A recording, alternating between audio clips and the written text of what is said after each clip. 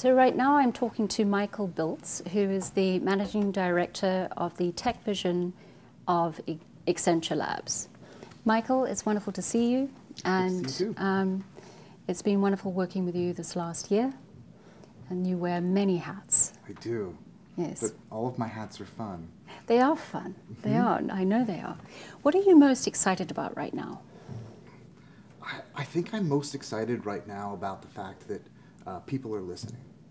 Is that we've spent so long in a world where people are just reacting to whatever is happening, you know, what the latest product is, what the latest fad is, what the latest craze is. And I think for the first time, we're seeing pretty much across the board, everybody's starting to realize their own part in how we're shaping the world and starting to empower themselves to realize that they have a lot of control as to where our future goes versus viewing it as something that just happens to them.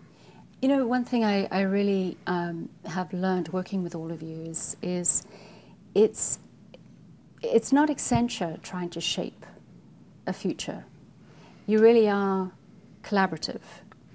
We are. We look at technology, and I think for a long time, probably the last 30 years, almost as a way that's separating people from other people.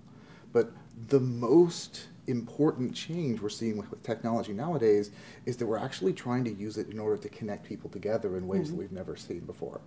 And what it's doing is it's changing us from a world where every company and every individual plays a role kind of in a set game, is that instead, by constantly changing what's happening, it's forcing people to essentially create relationships instead of roles. And once it becomes about a relationship between you and me, it's more important that the technology is connecting us to make sure we're on the same page and pushing towards that same goal, towards that same change, than it is making sure that each of us is playing our own role properly. So with the tech vision side, you were saying earlier that it's about 3 to 5 years out, and yet things are moving so quickly. How are you keeping up? That's actually the point of why we do it, is that because things are changing so quickly right now, is that it's hard to understand what's noise and what are the things you have to pay attention to. You know, and frankly, is that whether you're talking about technologies or different countries or different industries, is there's so much there and it's changing so fast, is the default reaction for most people is to be overwhelmed. And so the reason that we do a 3 to 5 year look that our tech vision really focuses on is to try to explain what's happening, why it's happening, and then filter through it to say, here are the biggest opportunities you're going to have, and here are the biggest disruptions, and what you need to do or start thinking about in order to take action on it today. Do you feel that with people listening, do you feel that part of that is also, is it fear-based, is it survival-based, is it curiosity, is it a mixture? It's all of the above. You know, we've been talking about businesses and companies going through a digital transition, you know, to transform themselves. But the reality is that that's happening to every aspect of our society. Our consumers are transforming themselves into this digital-based consumer, which means that they kind of understand what's going on. They see the connections they have and they see their lives changing. The workforce realizes that technology is fundamentally a part of not only their day-to-day job, but the skills that they're going to need to survive and thrive into the future.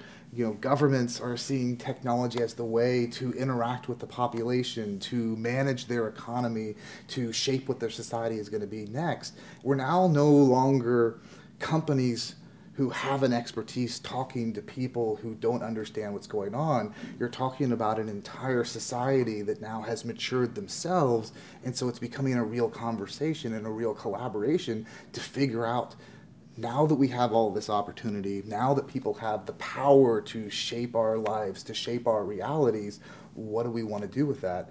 And some of those realities have a lot of fear in them. You know, some of them have a lot of opportunity.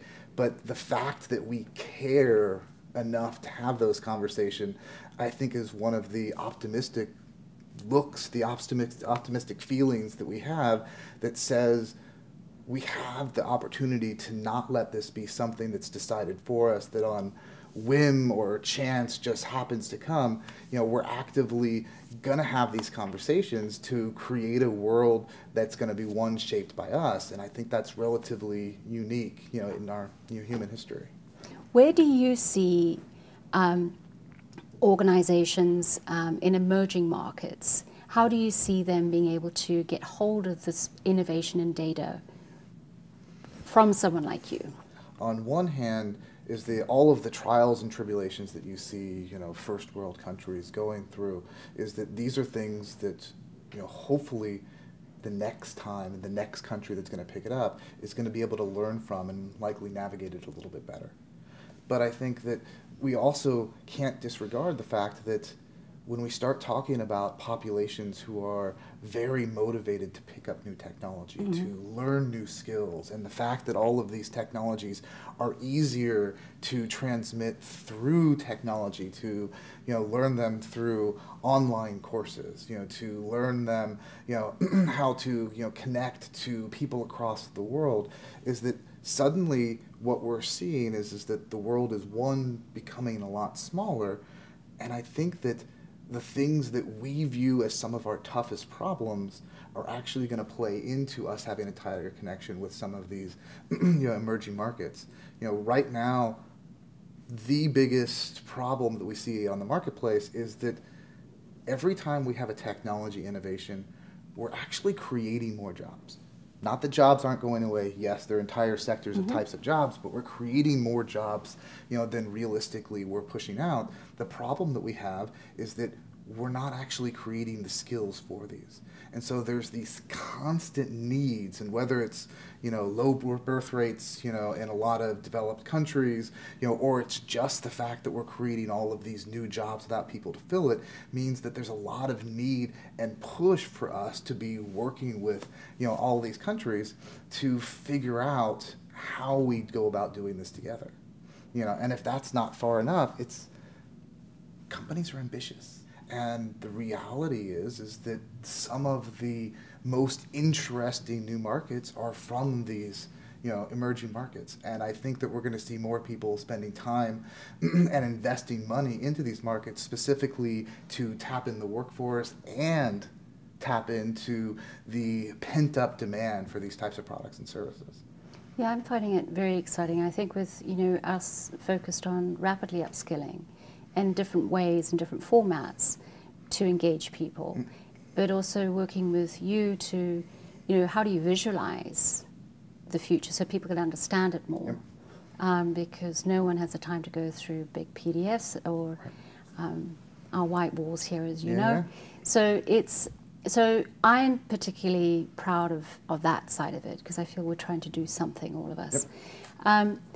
What are you the most excited about for the future? The fact that we are changing, I think, the relationships that we have with each other, but I think in a much more positive way, is that when I started doing this, it was really interesting when you talk to different folks. Part of my job is to talk to government officials, companies, individuals. I mean, you name it, in any industry, in different parts of the world. And what you find out is the very first descriptions that people give you of themselves is what role they play within the company, what their specific job is, what box they've pushed themselves into and what constraints that they have around it. And that's how we've always ruled, that's how we've always viewed the world. And what that has done is it's created these really interesting viewpoints where people see themselves in these boxes and their goal is trying to optimize what they can do within that box. But because of that, you see companies trying to get away with things because of what the regulation and the governments have boxed around them. You see employees trying to get away with things with the constraints that their company has put on them. You see consumers doing the same thing. And then even from the same standpoint, you see companies, and employees, butting heads. You see companies and consumers butting heads over what's right and what's fair within these constrained environments. But now that things are changing, and they're changing quickly, is that we're starting to interconnect with each other in different ways. And what we're seeing is that in order to actually move faster in order to change, you have to change the individual, the company, the government, and the population all at the same time. And so as long as you're in that almost adversarial relationship, nothing changes, because a company can be farther looking, but if nobody adopts their projects, nobody's interested. You know, a government can put out new regulations, and if they don't work, companies will leave for other countries. You know, the interconnectivity that we have for all of this is starting to tie us together, that we're just now starting to see people view not I have a company and a consumer as a faceless set of transactions, but rather a relationship that says, what do I as a business owe you as a consumer in order to be able to sell you these experiences and shape your life? You know, and a consumer similarly goes back to say, what are the things that I need out of this relationship, and can I trust or entrust, you know, with you the data that I have? All of these things kind of combine together into this really interesting mix where I think we've got an opportunity to use the fact that we're all in this together, and we can see those connections now as a way for us to start shaping things that aren't just a benefit for one group or another, which is what we're doing now, but rather trying to figure out how we change the whole system so it benefits everybody. And it's very exciting, and I want to thank you, and I'm looking forward to the next steps. Absolutely.